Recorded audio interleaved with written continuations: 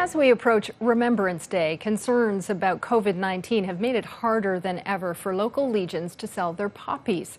The Royal Montreal Regiment has come up with a creative solution, sending poppies by mail. Josh Grant reports.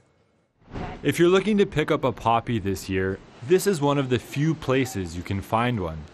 Most veterans have been asked to stay home. The average age of a Legionnaire in Quebec is about 75, so right in the middle of the high-risk profile for COVID-19. Public health directives are posing problems as well. So we've got about 1/3 of our normal locations that are open. This year's limitations led Robinson to try a new approach. It's called Poppies by Mail. A lot of people were expressing to us that they were finding it virtually impossible to find a poppy, and of course we're trying to discourage anyone from coming out and mixing in public if they don't need to. So I thought the mail works perfectly. Robinson set up a website where Quebecers can make donations, and he says he's pleased with the response. It's been very strong. We launched it on Monday. We've had about 100 donations the first day, about 200 donations on the second day, and we're anticipating that to grow. Still, he says the Westmount Legion expects to bring in maybe half of its usual donations, and that could have a big impact on community programs like the Legion's partnership with the Old Brewery Mission.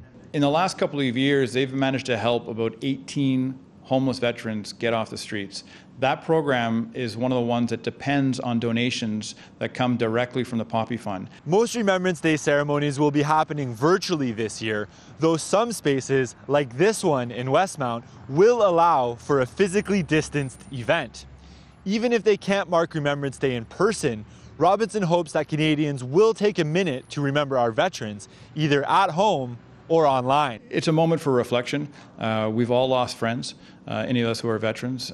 We've all lost friends in different ways, and it's an important time to try and remember them.